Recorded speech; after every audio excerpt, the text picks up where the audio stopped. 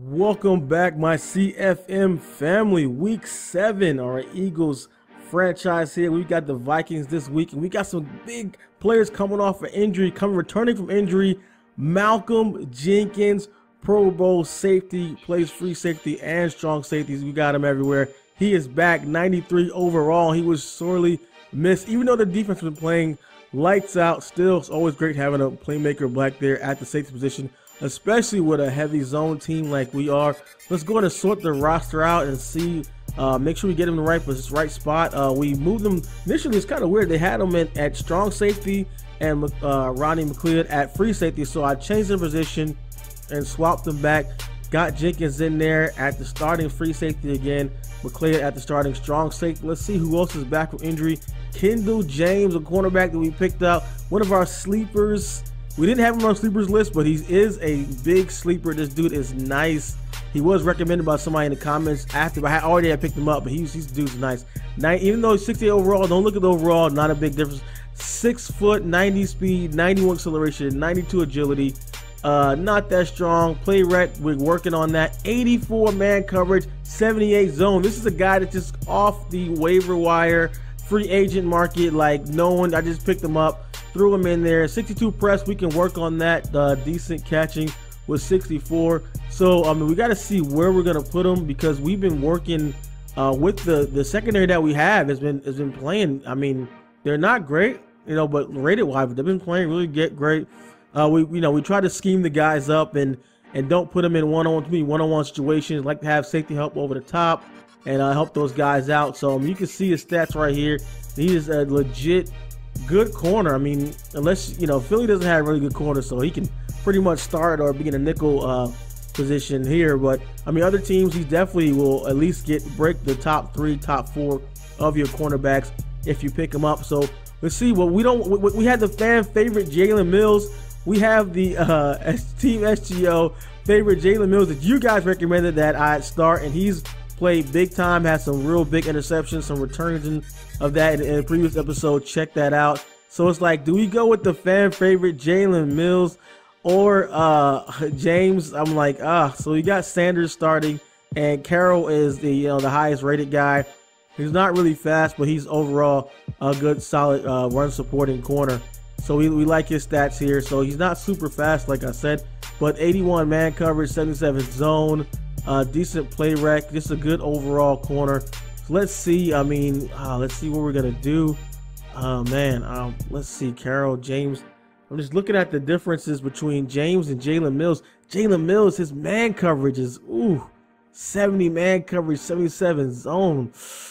We gotta get James in there. We gotta put James over Jalen, because I mean the coverage differences. I mean, they're both 60 overall, so we're gonna go with that. And like I said, we have Malcolm Jenkins, McLeod there. Even the Eagles' backup strong safeties are Jalen Watkins is legit. 91 speed, 87 agility, 73 strength, 69 play recognition. We can work on that. 76 man coverage, 83 zone. I mean, just as good as the starter. I mean, this dude is just probably why we didn't miss too much of a beat with Malcolm Jenkins being out, because Watkins was able to step right in there and fill that position.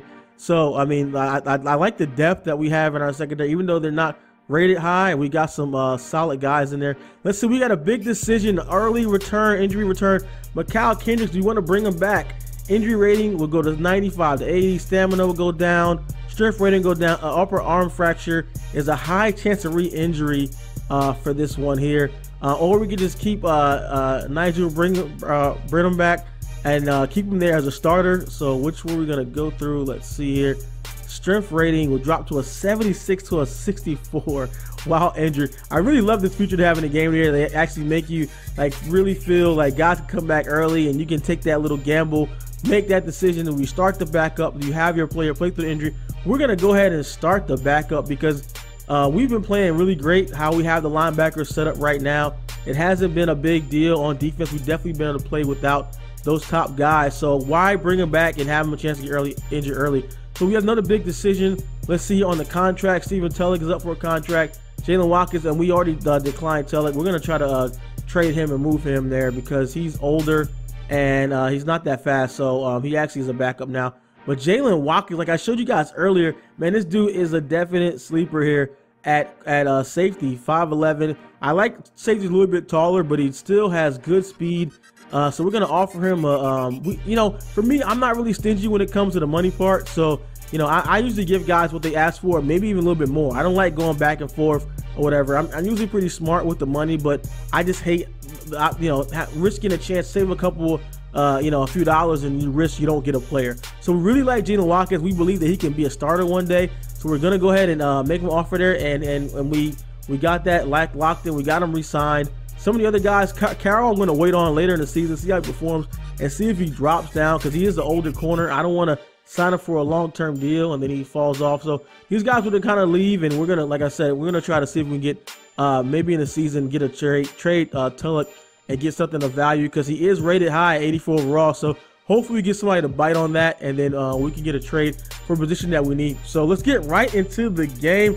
We are matched up with the Vikings today, Minnesota Vikings versus the Eagles. Vikings don't have a great record, but like I always say, I don't sleep on anybody in the game at all. And we have the kickoff here. We kick off to the Vikings, and nice move, nice return, gets it out. So we're gonna fast forward a little bit. We're gonna do more of a highlights this time instead of giving the whole game start for start. And we started out with a nice pick. Give me the user from Gooden with the nice user, and we come out 1st and 10, and we're running the ball. Whoop! Just barely takes it down. Smallwood's actually starting, as you guys had recommended. Just bashed the ball. Smallwood's starting this year, so we're really trying to find a good running back. Haven't found that top running back that can do it all. 3rd and 4, we're gonna go with the run. The Vital, he's one of the favorites there. Fullback that I picked up with good speed. 1st and 10, Dixon, who's the power back, right up the middle for a good gain. 2nd and 3, we're coming out, and we're gonna go with the counter, and it's wide open, and Smallwood goes in for the touchdown. And you guys, one of the guys that you recommended there, Smallwood's in the starting line. Let's see, maybe he can carry the load. Hopefully he can rejuvenate, get the running game going. And we do like to run the ball. 1st and 10, AP on the outside, just trucking, and he gets taken down by 3 Philly defenders. Really got to game tackle this guy, because he almost always breaks the first tackle. So we get him down 3rd and 2, and we're pressed up there. And yes, good defense. And we can get that ball knocked out there on 3rd down, so he does have to punt. And so we get the ball there, and we're up there, fast forward a little bit there, and we're going to run a nice slant out, run down and out to Ertz for a touchdown. We noticed it was man coverage, audible to the stick play there, and we like the stick play out of big and hit Ertz for a score. 1st and 10. Look at the pick. We get another users down the sidelines. Gooden, and he goes in for 6. Oh my goodness, his first pick 6 of the season. Gooden has been killing it. Another guy we picked up just off the free agency and just been tearing it up. Allowed us to move Tulloch to the bench, and he has been excelling at the middle linebacker position, because he has like 89 speed, crazy jump, crazy athleticism. And so look at the coverage there, and he just barely got that off. We had guys there coming on the pass rush. Love the Philly pass rush, so we don't have to cover that long. 3rd and 3, right under. Wow, nice moves. He just truck it down. He's still going. Finally gets taken down. Holy cow, nice play. 1st and 10 after that nice catch and run there. Just truck it through my defense. So we have a 2nd and 5. We got Gooden. We got him usered up. Let's see, gets off the tackle and brings AP down short of a 1st down. 3rd and 2, and we're coming up, and wow, he just barely drops the pass. This year receivers do drop the pass if you get around them.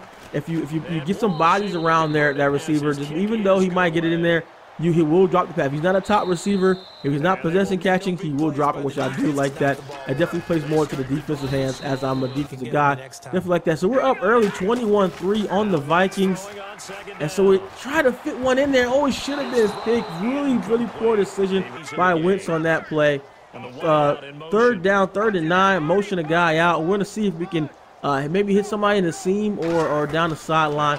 We got one-on-one coverage, and we try to, oh, what a poor decision on back-to-back passes. Really bad decision by me, so we get stopped and we have to punt the ball back to the Vikings. We're in control of the game, but it's, definitely not over. We got some good coverage. Oh, and looking good in again. With his third pick of the day, comes out with another one, was in deep coverage, came up and played the short. And we got Ertz. Oh, what is going on? His defense is just all out of position there. Hit him with a nice little short corner route for the touchdown. And so we're up 28-3 on the Vikings. Let's see, can they get back in the game? I mean, we're really going to play safe and not sacrifice too much on defense. Oh, I tried to come up on the short route, on the check down route, but did not get there in time. So give me a little like crazy diving animation when I'm trying to use it there. So we still got good in the middle, and you got a play action, drop back over the middle, and we trim down with it. Jenkins takes my interception away from me. Would have been the 4th of the game. Jenkins back, his first game back from injury, and with a pick. Wait, hold on. And he's injured again. Are you serious? And that really basically takes it right into halftime.